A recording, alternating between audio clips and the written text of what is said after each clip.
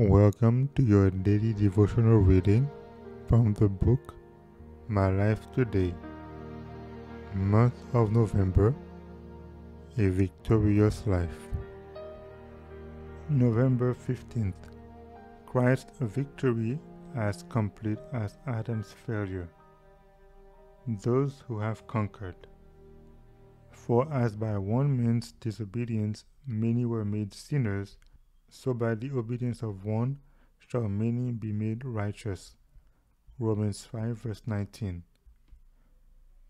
Christ is called the second Adam. In purity and holiness, connected with God and beloved by God, he began where the first Adam began. Willingly, he passed over the ground where Adam fell and redeemed Adam's failure. But the first Adam was in every way more favorably situated than was Christ. The wonderful provision made for man in Eden was made by a God who loved him.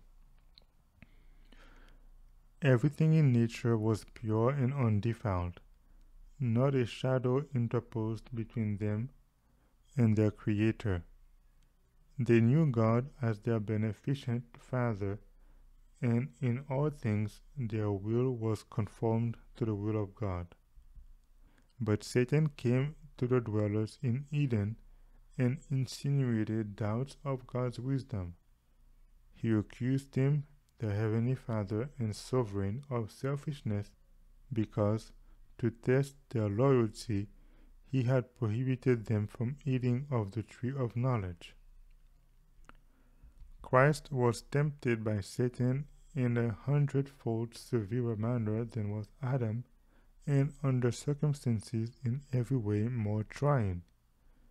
The deceiver presented himself as an angel of light, but Christ withstood his temptations. He redeemed Adam's disgraceful fall and saved the world. In his human nature, he maintained the purity of his divine character. He lived the law of God and honored it in a world of transgression, revealing to the heavenly universe, to Satan, and to all the fallen sons and daughters of Adam that through his grace humanity can keep the law of God.